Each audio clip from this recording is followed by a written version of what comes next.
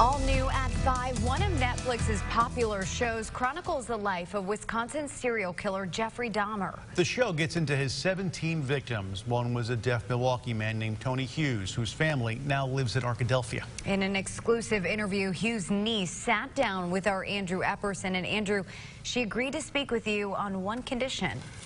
One condition, no talking about Dahmer. Tony Hughes' niece, Consuela Hunter, says her uncle was many things: a dancer, aspiring model, and all-around joy to be around. She doesn't want his legacy to be tied to Dahmer, which she says the Netflix series seems to do.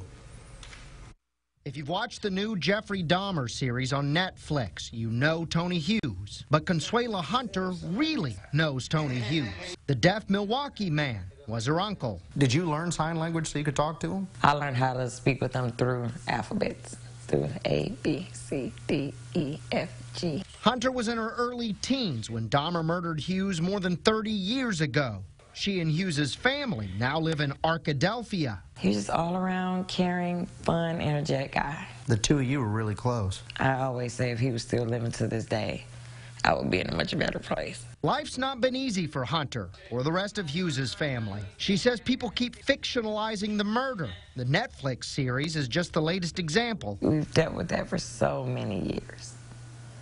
We just wanted to just cease, you know. Hunter agreed to this interview only if we didn't talk about Dahmer. When things happen, everyone glorified him.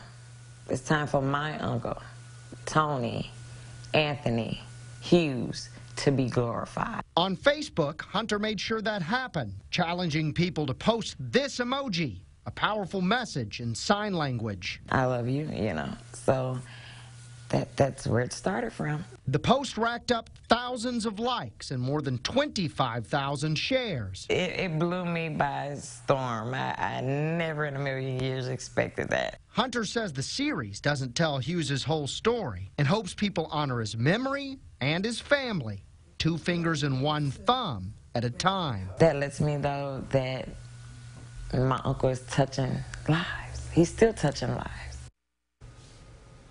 Hunter says Netflix didn't reach out to Hughes' family before going ahead with the series.